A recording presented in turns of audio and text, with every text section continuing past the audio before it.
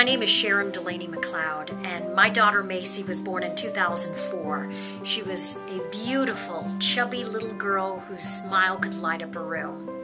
When she was 6 months old, she was diagnosed with acute myeloid leukemia, which is a blood cancer.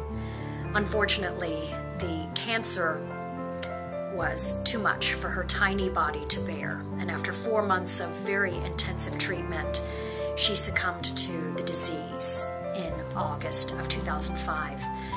So we have spent the last 9 years every day thinking and dreaming and wishing we could be near our Macie again.